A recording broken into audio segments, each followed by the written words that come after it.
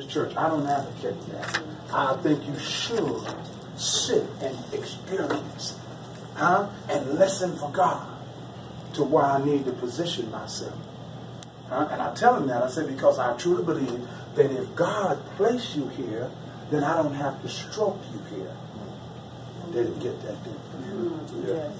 See, some of them, Sister Miller, some of them, you got to speak to them every Sunday or they get mad. So then the ones you got to. Sure, it looks beautiful. God bless you. But if I miss it next Sunday, Pastor, you didn't speak to me. Oh, give me a double hug. I'm so sorry. Some got to. That's okay. Bathe them. You got to do it. You got to do what you got to do. You keep feeding them milk so they can handle that meat. Amen. Yeah, it's the truth anyhow. Yes. Yeah. So Paul realized that, and what he said in Psalm 51:3, for I acknowledge my transgressions, and my sins are ever before me. See, we are free to choose whether to sin or not, but we're not free to choose the consequences of our sin. Isn't that something? We can choose to sin or not, but you can't choose your consequences. Yep. And another thing I shared with him about bringing back honor God's word and tithing, I said, now what we need to understand, the scripture said when you bring your tithes in, he said he'll open up the window of heaven and pour you out blessing. He didn't say pour you out money. Right. Right. I said, see, we box him up all the time. I'm tired of 100. I expect he didn't say that. He said, I'm gonna pour you out a blessing. And you know what? And you know what? Tell you something else. I may not even see a bunch of changes in my life, but the thing I see, there ain't been no deaths and sicknesses in my life. Yeah, blessings.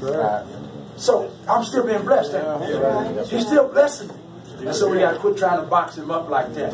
Yeah, we can choose whether we're sin or not, but we don't choose the consequences. However, looking back, Paul could see Jesus had all suffering in dealing with him. When he messed up big time, God demonstrates his long suffering and offers us the same forgiveness so we too can be used of God. I shared with us earlier in our studies for this semester that regardless of what you have experienced, the hurt and the depth of that hurt and the disgrace and the abuse that you have, God is going to take every one of those incidents and use them mightily in your life to bless others. He's going to use it for a tool. We thought it was damaging to us, and it certainly wasn't enjoyable to us. But God said, all of that I'm going to take and make you a powerful man, a woman of God. If you understand where you are now. Don't allow the abuse and the misuse and the things that hurt you identify who you are. You are not that. Yes, you were raped by your relative, but you're not that. Yes, you were abused by an ex-husband or wife, but you're not that. We need to understand that. Don't let that identify who you are. You are who God says you are. And once you stand up from that incident, then you can look at it and teach others about it and be the example of how you come through it. Because I tell you, nothing can chase you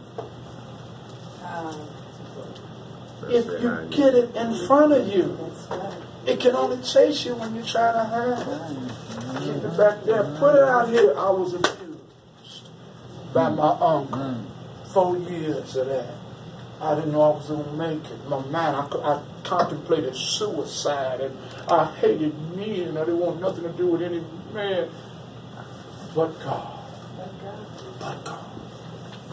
came into my life, Paul said, and revealed his son unto me and showed me another life. And I want you to know that you too can rise above sexual abuse. Oh, Lord Jesus. I was raped as a boy at 7 by my cousin for 3 years. Or you can be, oh, come on. God take every experience that He allowed you to have in your life and use it for a positive tool to increase you. Amen. Amen. All them 12, and the doctor told us about the 12 mighty men before. All them 12 he chose were some rascals, man. They were some rascals. But one thing about all them 12 men, they were doing something.